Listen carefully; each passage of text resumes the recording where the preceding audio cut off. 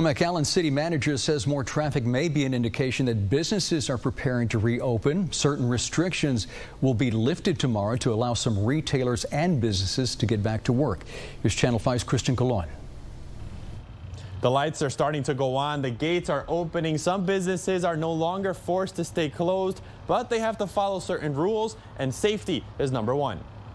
For weeks, these closing signs have decorated the doors of businesses across the nation. Tomorrow, many will open as part of the phase 1 of the economy recovery. There's going to be phase 2 and phase 3 coming out.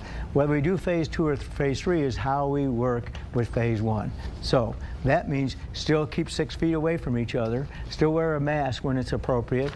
Darling says retail businesses like shoes, clothing, and tobacco stores can open only if they provide curbside, delivery, takeout, or online services. These businesses will join the current allowed list of essential businesses like grocery stores and gas stations.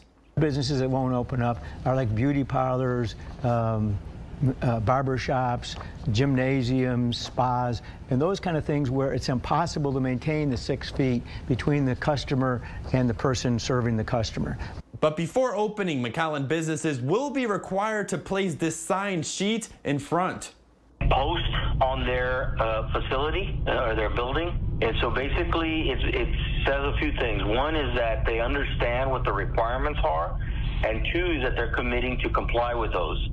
And so if an inspector goes by and either does not see that form visibly on the building, or they're not complying with it, it gives us an opportunity to have some dialogue with that business to ensure that moving forward they're doing what they need to do. That checklist promises the city that employees and customers are protected. Businesses must provide sanitizers, require face masks, and place space marks 6 feet apart.